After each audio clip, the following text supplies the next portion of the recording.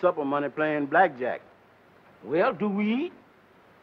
Yeah, 6:30. Regular time or daylight saving time? What difference does it make? About 2 hours.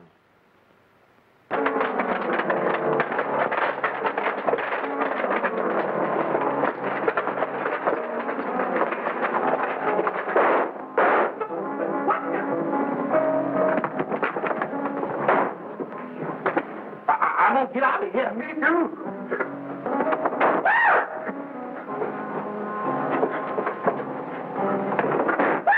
Good business. Look at my finger. Look at that.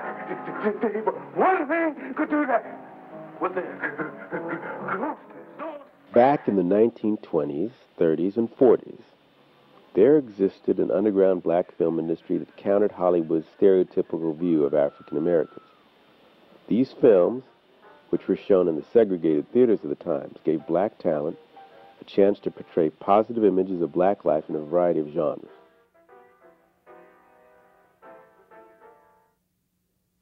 That's Black Entertainment pulls back the veil of these once hidden films to showcase the groundbreaking work of talented African American performers.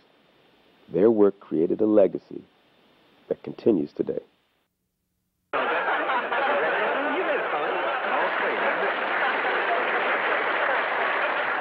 I'm Mario Van Peebles.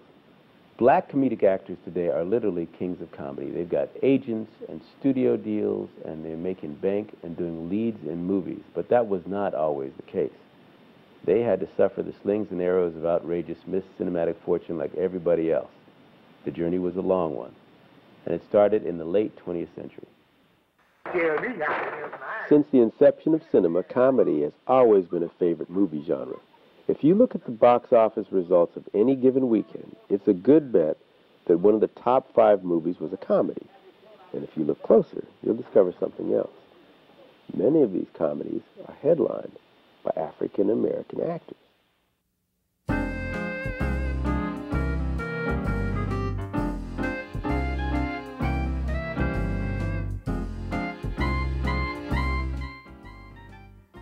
Additionally, many of the most popular and highest-grossing comedies of all time have featured African-American leads.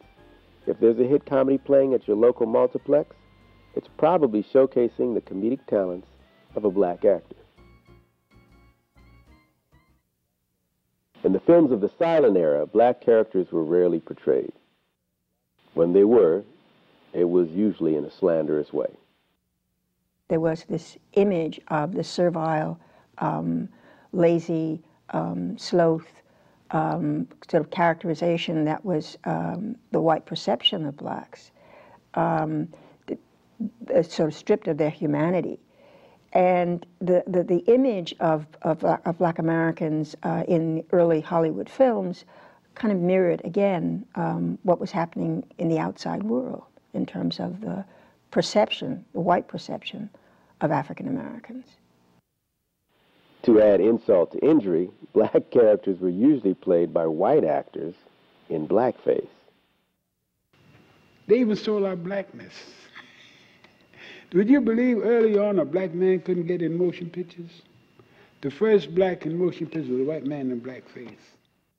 Now, in some cases, black actors even donned blackface makeup.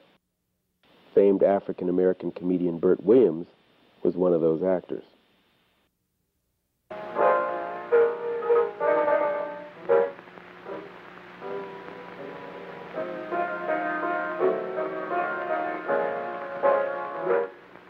Williams was born Williams Egbert Austins in the British West Indies in 1875.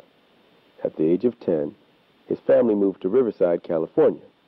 It was around 1892 when Williams began his career in touring minstrel shows where he was forced to wear blackface. Having black actors play in blackface type stereotypical roles lent a certain amount of credibility to the stereotype. In other words, it emphasized the truth of the stereotype, whereas before, if you had a white actor in blackface, everyone knew that that was not an actual black person. But once you had a black actor acting stupidly and foolishly and like a buffoon and grinning and laughing and sawing. All of that helped to confirm the stereotype, because this was an actual black actor behaving stupidly. Today, of course, blackface performances would be considered racist. But despite the stereotypical conventions, Bert Williams was a pioneer in the field of black comedic actors. Bert Williams is probably the best known and perhaps one of the finest meme performers that we have a new record of. He's been compared to Charlie Chaplin. After his stint in minstrel shows, Williams made a name for himself on the vaudeville circuit, as well as on Broadway, things that were virtually impossible for a black man living during those times. In 1911, Williams joined the famed Ziegfeld Follies and shared the stage with such legendary talents as Will Rogers, Eddie Cantor, and W.C. Fields. It was Fields, in fact, who said of Williams, "Bert Williams was the funniest man I ever saw and the saddest man I ever knew." Another one of Bert Williams' achievements was being one of the first black actors to ever appear in the cinema. He debuted in the 1916 silent short, Natural Born Gambler. Like the minstrel shows, Natural Born Gambler portrays many racist stereotypes common of the times. But shining through is the incredible acting ability of Bert Williams. In the film, Williams portrays a man who enjoys a game of poker with a group of friends. The game is cut short, however, when the police stage a raid.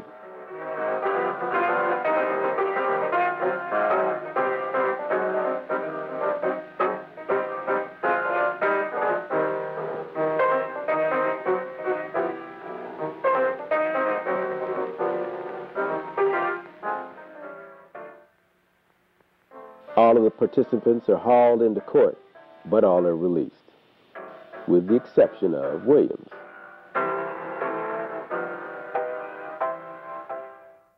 Towards the end of the film, Williams performs an incredible scene that shows why he was considered a pantomime artist beyond compare.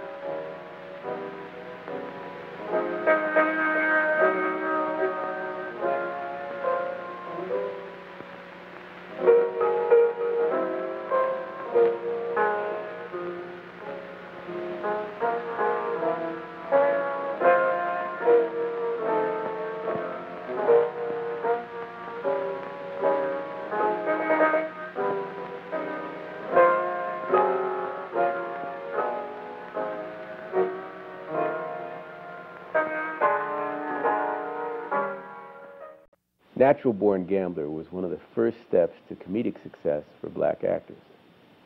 And the road would continue well into the next century. But like all roads, it'd get bumpy at times. Over the next 20 years, the film industry grew, and Hollywood became the undisputed capital of movie making, and legendary studios were born. The industry even developed a new innovation, sound technology. Now you could do more than just watch a movie. You could also hear it. With movies becoming a popular pastime, Hollywood jumped in to meet the demand by producing dozens of films. It also began to use black actors to portray black characters. Comedic black actors in particular found numerous parts, but their roles were certainly not the most flattering.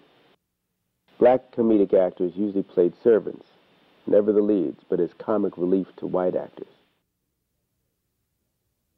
Comedic black characters of the time were also stereotypes, frequently slovenly and superstitious. Of the black actors who found themselves playing stereotypical characters in Hollywood films, both Mantan Moreland and Stepin Fetchit managed to stand out. Born in Louisiana in 1901, Mantan Moreland's life as a performer began at the tender age of 12. It was then that he ran away and joined the circus. Like Bert Williams, Moreland also worked the vaudeville circuit, and later, he made his way to Hollywood. Moreland is perhaps best known for his portrayal of Birmingham Brown, the local chauffeur to the master detective Charlie Chan, in 15 films made by Monogram Studios in the 1940s. He was like the comic sidekick for a white actor, and his performances were to provide the levity, to provide the brilliance of the white actor. His persona was always the same man, you know, slightly baffled by circumstances, and always kind of aware to make sure that something was going to jump out and grab him. But by and large, he was a likable character. You know, he didn't, his stereotypical presentation didn't make us look too bad or feel too bad. We liked Mantan Moreland. You know, he was not all that bad. Mantan Moreland was always rolling his eyes and being a silly, you know, type of person, and stupid, of course. That was a very necessary quality that these stereotypes were required to have, and so he fulfilled that. Stepin Fetchit was another black actor who served as comedic relief in Hollywood films of the time. Fetchit was born Lincoln Theodore Monroe Andrew Perry in 1902. His stage name was derived from a favorite racing horse. Fetchit's film career began with silent films, and he continued with the advent of the talkies. He frequently played slow-witted characters in Hollywood productions, and like other black roles of that era, they were stereotypes. He was a specific caricature of black human behavior, a stereotype. He was a perfect example of stereotyping. We saw him, we laughed at him, but we also understood that, you know, at the end of the week, he had a lot of money to take to the bank. And we could appreciate that Mr. Lincoln Perry, which is what his name was, could go to the bank.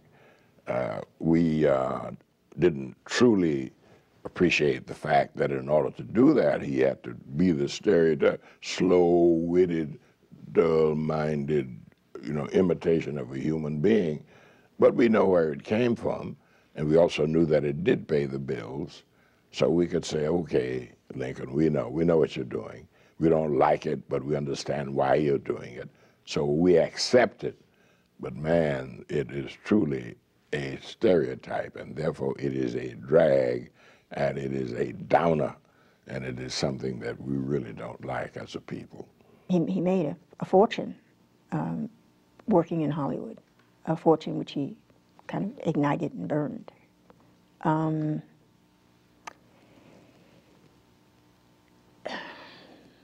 I think that the amount of money he was paid, unlike Hattie McDaniels, who said, I'd rather play a maid than be a maid, based on the kind of salary that she could commandeer playing maids' roles in Hollywood, compared to the salary that she would have earned, you know, working as a maid. Stepin Fetchit, being a comedian and performing as he did in Hollywood films, kind of lost his humanity. He, I think in the long run, he was performing almost for the money and not for himself. And he lost connections with himself. And he paid a heavy price, I think, for that, in terms of his personal life.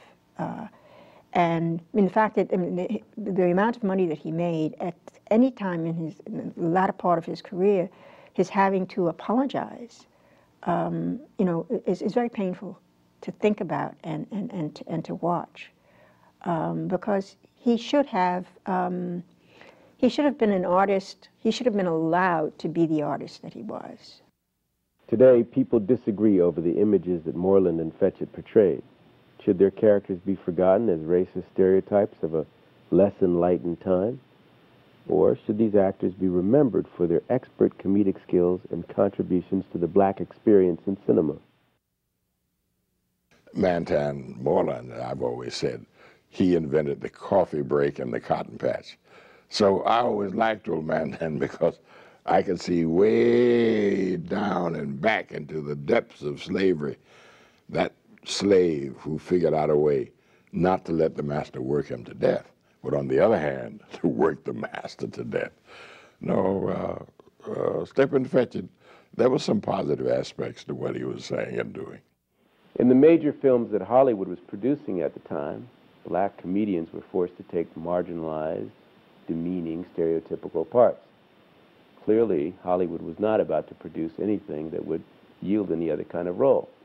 Well, if Hollywood wasn't going to do it, who was? Though segregation in the first half of the 20th century unfairly divided people by race, it also led to an interesting phenomenon. Throughout the country, there existed movie theaters strictly for African American audiences.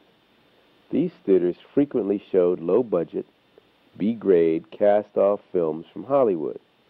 And when they did show Hollywood A-list pictures, it was long after they had been exhibited in theaters designated for white audiences. During the time, it would be virtually impossible for Hollywood to make a film with black themes and black leads. It would not deliver the ever-important box office returns that studios live for. But in the black theaters, it was another story.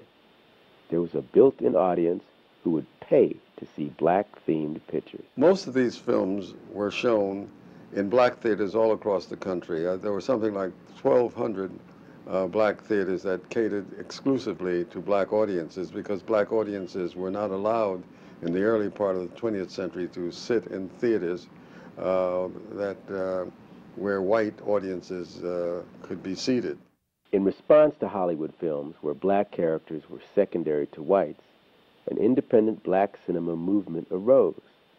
Now, these so-called race films were made strictly for black theaters. They were made for African Americans, and many of them were made by African American talent, not only in front of the cameras, but in many cases, behind as well. While these films were frequently made on shoestring budgets, they gave black audiences a chance to see African American characters take center stage and not serve as stereotypical foils to white characters. I knew that there was a circuit. I knew that the films that were made by the independent black producers could be seen on the circuit. There was times in the smaller communities where there was no theater that independent filmmakers would come and bring their own equipment, set up their films, and we would gather in a school auditorium. These films encompass such genres as dramas, westerns, and oh yeah, of course, comedies. These comedies gave black comedic actors a chance to show off their comedic skills for the pure sake of comedy.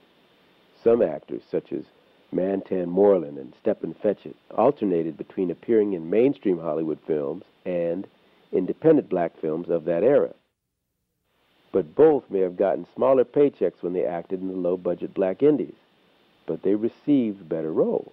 I think that the independent roles did concentrate more on the artist as a comedian as opposed to a dehumanized black character. With comedy in particular, audiences weren't laughing now so much at Moreland and Fetchit's characters as much as laughing with them. When you see these stereotypical characters portrayed in these all-white films, then you really get a sharp, racist, negative impression of black people. If you see them, however, in a black cast film made by black producers generally, They are simply one type of personality in a community of other types of people. So in that sense, there isn't the feeling of a racial commentary, a negative racial commentary being made by the film producer. Mantan Moreland appeared in a number of films for black audiences. He rode the range as the comedic sidekick in a few black westerns, but he's best known for the numerous comedies that he headlined. One of Mantan Moreland's many comedies for black audiences was 1941's Lucky Ghost. In the film, Moreland plays Washington Delaware Jones, a down-on-his-luck gambler. His sidekick, Wallingford Jefferson, is played by Florine E. Miller. Miller was a regular player and occasional screenwriter of black audience films, and he co-starred with Moreland in a total of 10 films. Jefferson is more concerned with finding their next job, while Jones can only think of their next meal. Don't you know that I'm hungry? Ain't you never heard what the good book said? Man don't live with bread alone. Yeah, man don't live without bread alone either. I've been drinking so much water that my stomach think I'm taking in washing. Or any job, I don't care, just so we get something to eat. I just want to find out how food tastes once more. While he may not have a job or his next meal, Jones does have a way with a pair of dice, which he uses to attract the attention of two high rollers. Brother Dawson, I hear something. Me too, Bur Brown.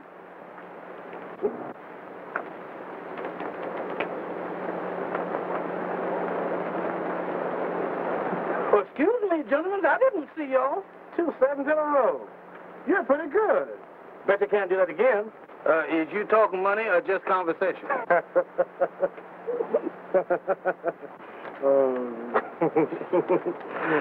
I like up to my talking. Would you like to join the conversation, brother? Oh, I don't mind speaking a word or two. Well, you gentlemen sure carries around a pocket full of words. Yes, sir. That's the loudest quiet talk I ever saw. Go ahead. Let me see you do it again. Go ahead. Do it again? Do it again.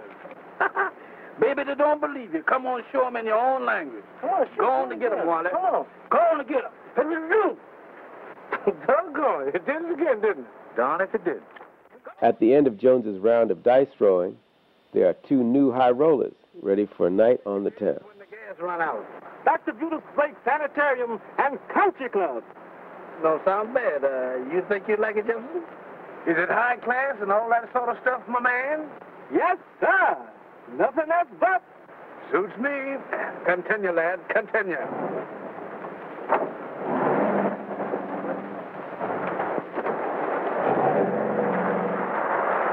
Jones and Jefferson head to the local country club, where, due to their now snazzy appearance, they're welcomed with open arms. Good evening. Good evening. Good evening. Good evening. Good evening. Walk this way, gentlemen.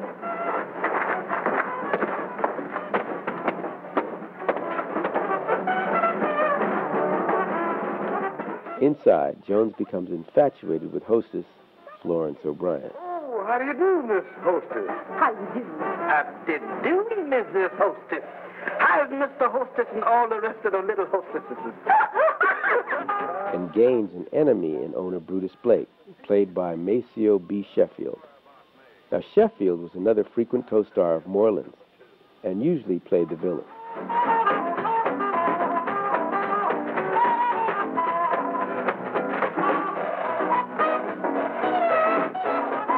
Here we go again. Now, calm yourself. Don't do nothing we'll be sorry for.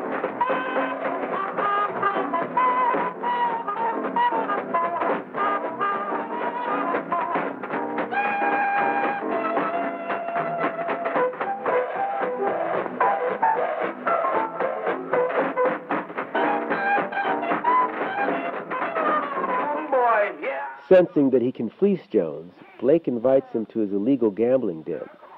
Much to Blake's dismay, Jefferson hits a winning streak. Up on this gravy train, it's leaving. Hello. Here we go.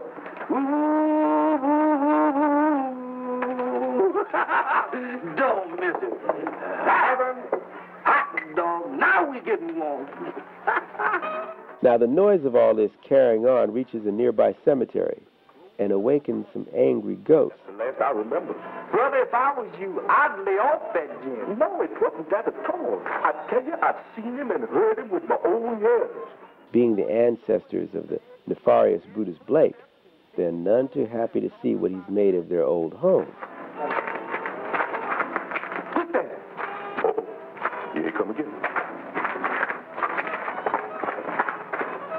Uncle Ezra? Is that you, Uncle Ezra? Yes, Daniel, but I ain't got time to stop and talk to you now.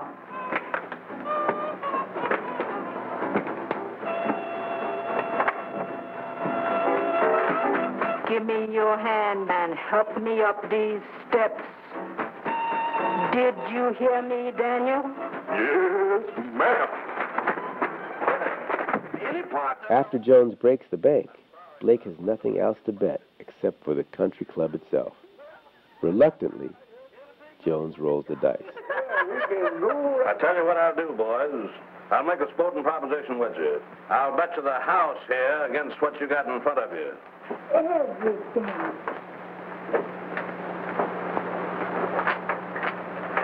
Overruled. We done.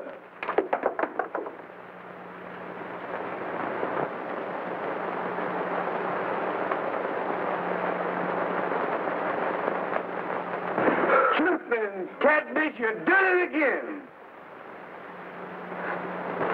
Lady luck, I knew you would. Jones and Jefferson throw a party to celebrate the club's new management. But it happens right when the ghosts decide that they've had just about enough.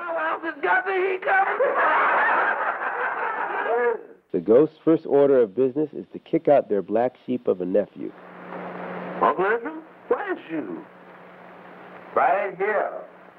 And I has come back to tell you that we are thoroughly ashamed of you and the way you've been running this place. Now get out and keep going.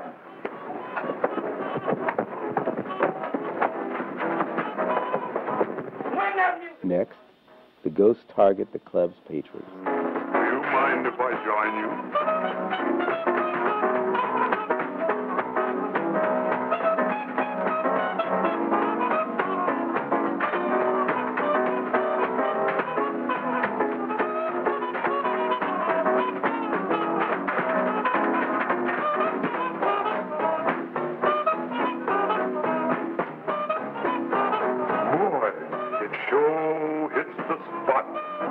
Ghosts also strike up the band in their own unique graveyard fashion.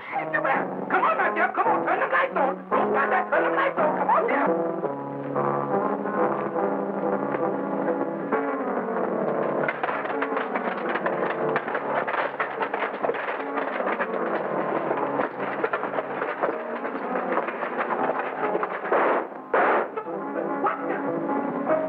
Finally, the ghosts go after the new owners of the country club. Jones and Jefferson quickly discover that escape is impossible from their ghoulish host. What's your hurry, boys?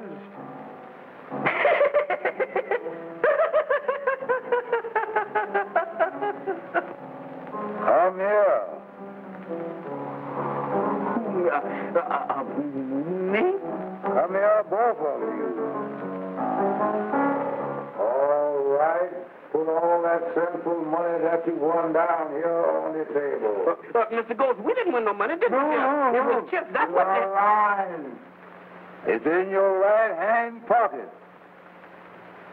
Going, she knows everything. Yes, sir, Mr. Ghost. There it is, right there. Now, can we go now, Mr. Ghost? Come back here. And them diamonds, too. Oh, Mr. Ghost, these are the diamonds we had. That all? That's all. That's all.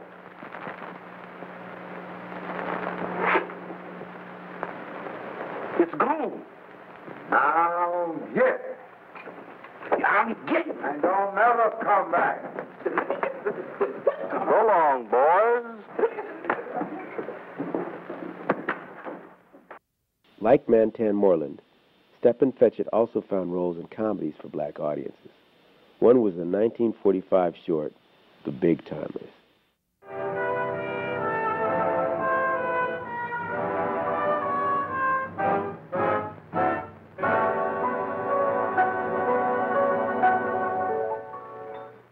In the picture, Fetchit plays a porter at a Sugar Hill hotel.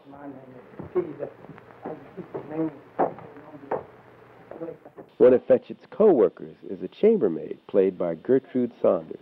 You better straighten me. I ain't gonna have that, man. You can get somebody with this.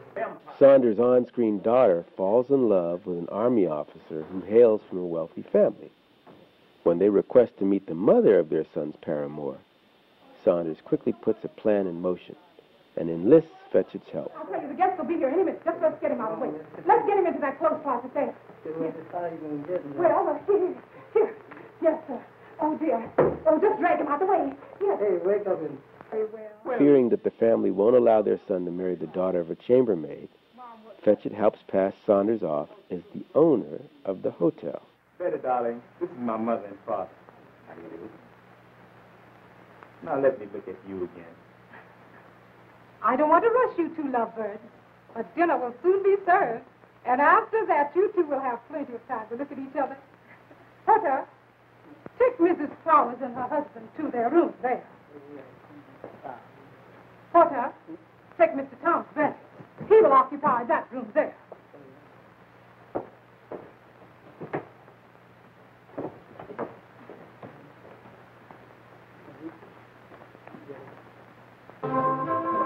In true comedic fashion, the plan goes awry and hilarity ensues.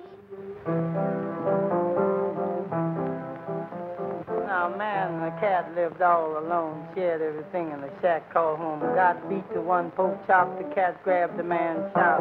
Put it down, let it hit the ground. Be no low-down hound, cat put it back. Drop that skin, ease it back in there, Jim. Let it shower 60 miles an hour. I sympathize with you, but that's stuff to see me through. So if you want to stay fat, go get yourself a rat. No kitty be no clown, snatching ration stuff ain't sound. Throw it from you, John. Put it down. Now, cat, leave it lay there. Bring it, don't crowd it there. Take and slap that skin. Use it in there. Let it shower 15 miles an hour. Speed the action, cut out and ration fashion. Slide home, throw it from it. Say, Bernard, don't let your big head be hard. It'll come around, put it down. Yeah, suck it to me, yeah, just suck it to me, yeah. Suck it to me, yeah. Boy. Come on. Not I'm wasting my sweat. Suck, boy. Oh, me. Suck.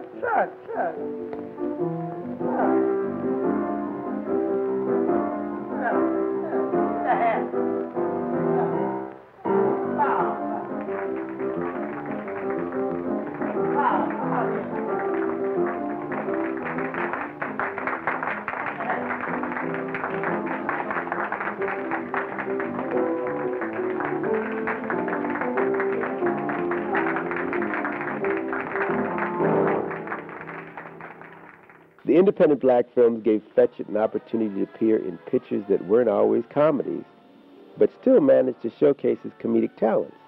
One of those productions was 1948's Miracle in Harlem.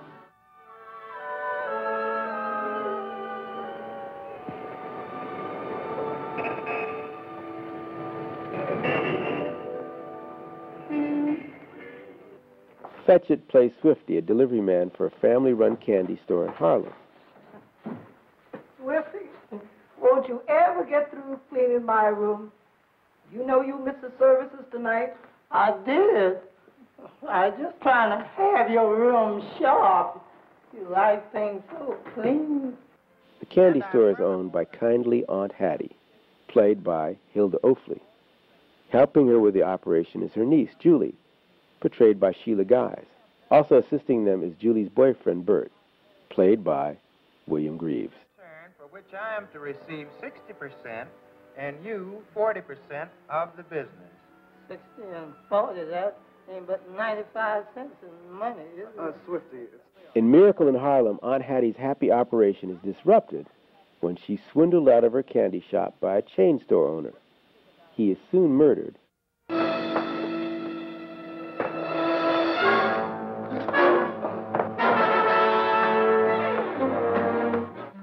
Despite the murder mystery aspect of the picture, there was still room for some Stepin Fetchit comedic talents. What do you want? You see, I ain't supposed to know what I want. Sit down. Yeah, excuse me. I put my head in. Miracle in Harlem ends on a happy note with Julie being cleared. Aunt Hattie gets her beloved candy store back and encourages Bert and Julie to go ahead and get married.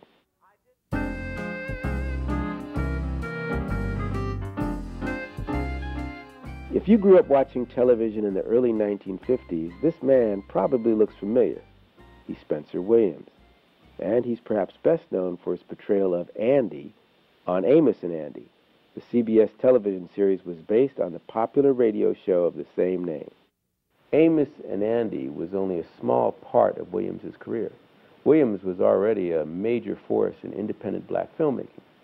In general, the film establishment at that time did not allow black folks to have any creative, i.e., behind-the-scenes roles in production.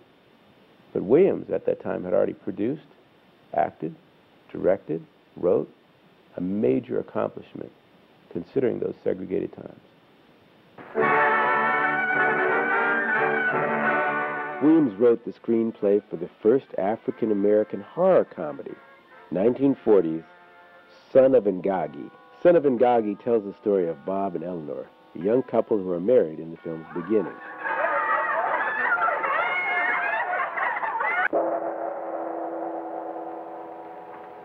Eleanor soon meets Dr. Helen Jackson, a colleague of her late father. Dr. Jackson, it turns out, is a mad doctor. Her house holds a hidden trove of riches secreted away in the basement.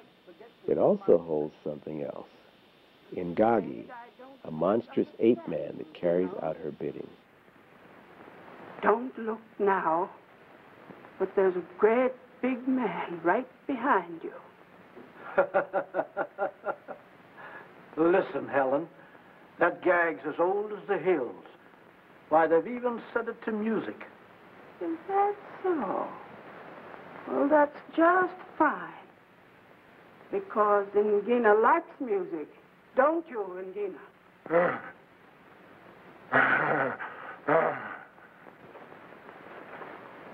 Stop!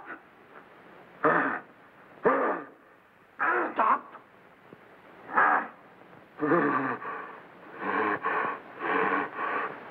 By the way, Zeno, did I understand you to say that you were taking some gold or something?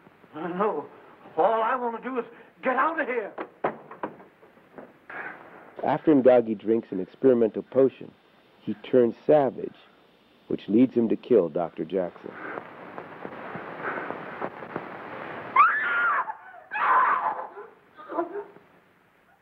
With murder afoot, the police get involved. In this case, it's Detective Nelson, played by Spencer Williams. He usually took roles in the films that he wrote, produced, or directed. To Eleanor Ruth Lindsay, all my property, both real and... It is provided, however, that the said real property must never be sold, given away, or otherwise relinquished, and that the said Eleanor Ruth Lindsay shall occupy and live in the house at 1313 Wellman Road as her home as long as she should live. And...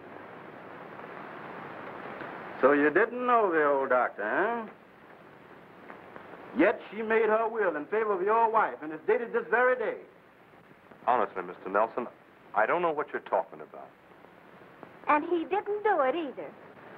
Boy, you're going to have a lot of explaining to do before you go on your honeymoon. All right, boys, take him away. In addition to the thrill, Son of Ngagi allows Williams to show off his comedic abilities.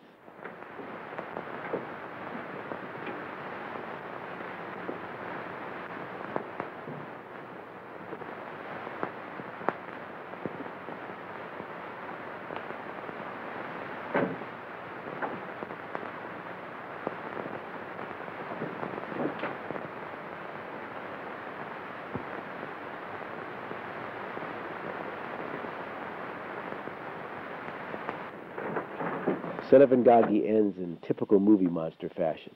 Eleanor is carried off by Ngagi, but she's saved by Bob and Detective Nelson. A fire breaks out, and Bob and Eleanor fight their way out through the flames.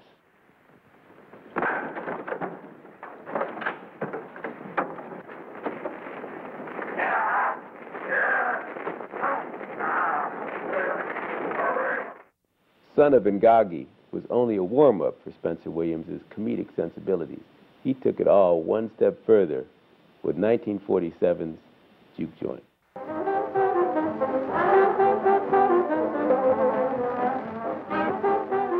Williams wrote and directed the film and played the role of Bad News Johnson.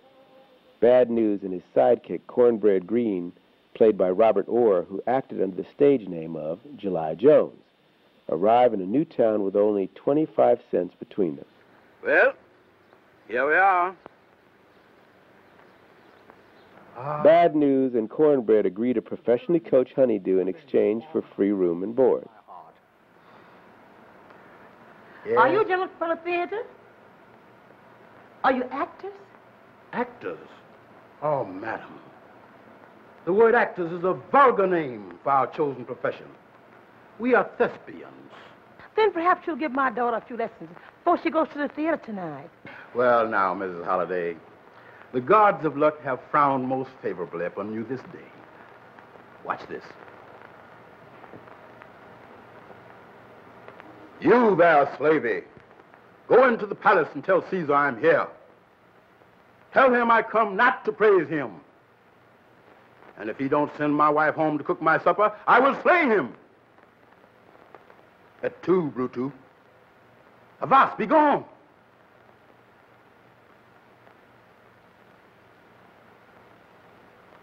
Ah, there you are, my sweet. I waited for long without.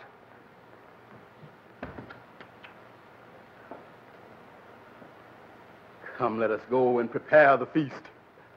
How was that? Oh, Mr. Whitney, that was simply grand.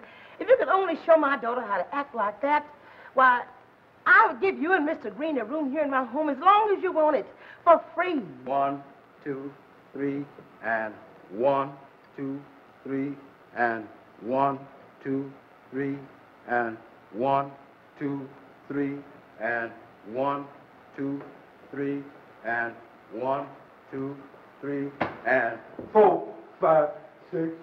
No, Mr. Green. You know there's only 3 counts in this mess. You remember this number? Now you know you helped me to arrange it. And, When Mama Lou starts to worry about her family's whereabouts, Bad News and Cornbread go looking for them at the Juke Joint. Honeydew's older sister, Florida, is also at the club and plans to run off with Johnny, the Juke Joint's owner. But when Mama Lou gets wind of this, she heads off to the Juke Joint with her trusty umbrella. Hey, Miss Holliday. And just who are you? I'm Harlive, Honeydew's new boyfriend. Yes, and when I get through with you, you'll be alone, eh? Get that man! Get that man! Get out of there! Get out of here! Get out of home! Get out of home! You will! Yes, you will! Yes, you will! Come on here! Yes, you will! Why, you dirty sneak, you!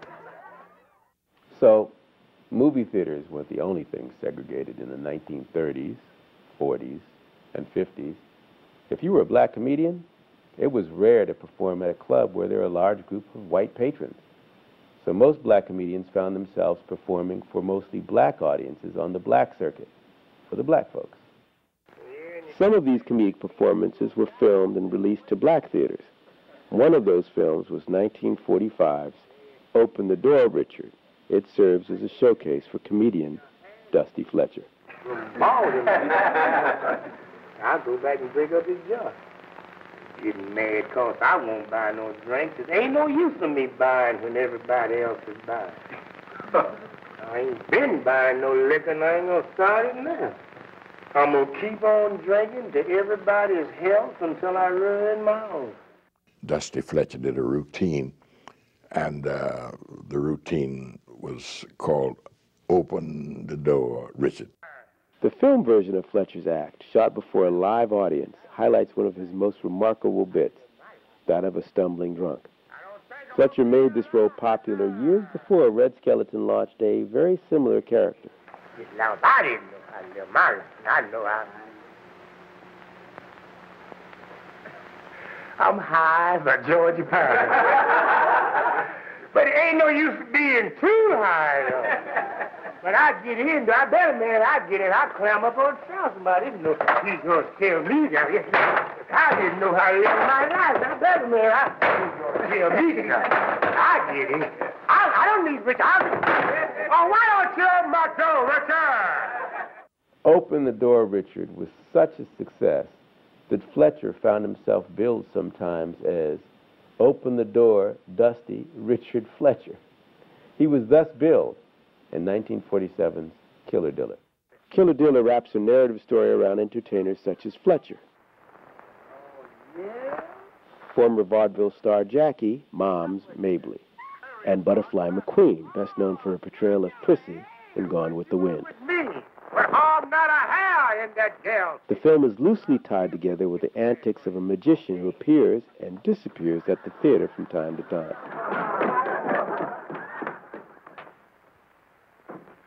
Sorry, son. See you later, there.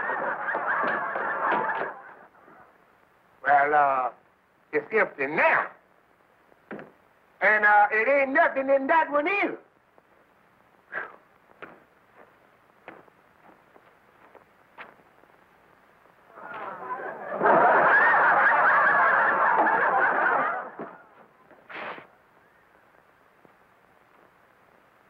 I ain't never had no luck with those, no how.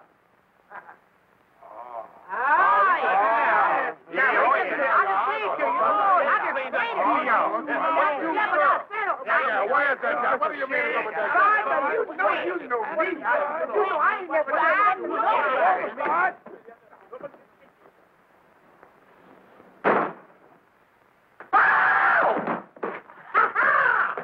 Comedic performance films such as Dusty Fletcher's were the archetype for more modern films that showcase leading black comedians and performers. As the 1940s gave way to the 50s, change was in the air. Integration became federal law. As a result, black theaters and the low-budget movies that played exclusively within them died out. But these theaters and films did not go away without leaving a legacy. Although it took time, Hollywood would soon recognize what black independent filmmakers knew from the get-go, that black comedians could carry an audience with black humor and black stories. Today's comedic black talent headline multi-million-dollar Hollywood productions. They walk on a road that was paved by the previous black actors who had little to no say in the roles that Hollywood offered them. So today, you don't have to go to some special theater to see good black comedic actors working. You can go right to your local multiplex. That's right. Black comedic actors have carved out a permanent place. And with their skills, their timing, and their brilliance and their wit, they're going to keep races of all of us laughing for a long, long time. And laughing is a good thing. 3 and 1, 2, 3 and 1, 2, 3 and turn. That's it. Now here we go again. 1, 2, 3 and 1, 2, 3 and turn. That's that's it. 1, 2, 3 and 1,